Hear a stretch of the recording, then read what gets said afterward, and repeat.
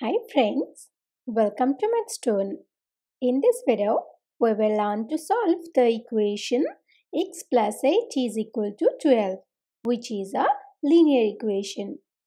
For more updates, please visit mathstoon.com or check the link given in the description box.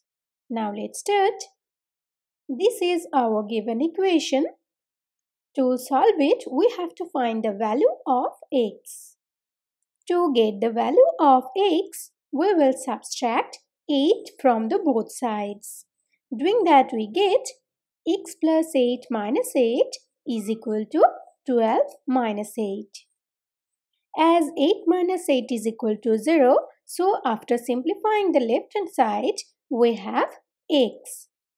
And in the right hand side, we have 12 minus 8.